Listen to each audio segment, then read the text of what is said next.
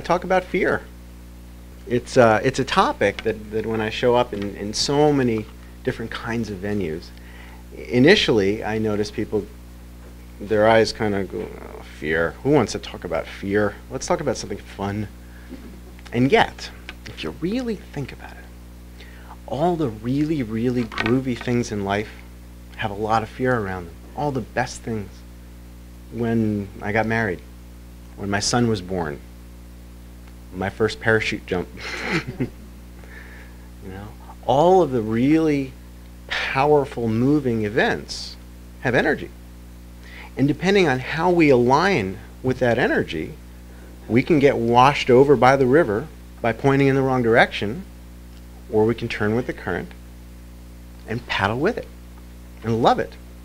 Each of us is born to be brilliant. We are not born to be boring, to be mundane, and we're not born to toe the line of safety so much that we don't live.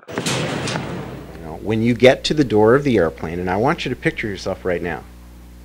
I mean, there's no risk in picturing it. You've got a parachute on. You're in a noisy airplane that's held together with duct tape. Most of them are. And the instructor looks at you and says, okay, 2 minutes. 2 minutes.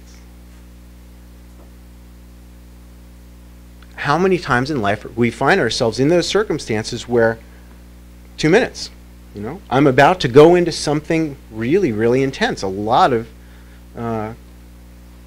things will change depending on how I receive this, how I respond to this challenge. And I say to them, you have a job. Yeah, you have to pull a ripcord. That's one of your jobs.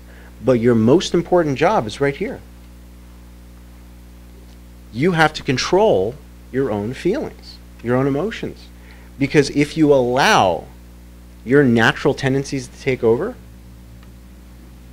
right, nature doesn't know how to jump out of airplanes. We have to do the mind over matter thing. And more importantly, we have to do breath over matter.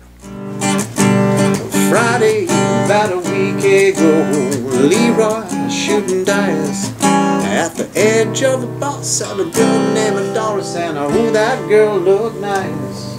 Well, he cast his eyes upon her, and the trouble soon began. Leroy Brown learned a lesson by messing with the wife of a jealous man. Well, he's bad, bad, Leroy Brown, baddest man in the whole damn town. Badder than no King Kong, meaner than the junkyard dog. Two men took to fighting when they pulled them from the floor. Leroy looked like a jigsaw puzzle with a couple of pieces gone. Well, he's bad, bad, Leroy Brown, baddest man in the whole damn town. Badder than no King Kong, meaner than the junkyard dog.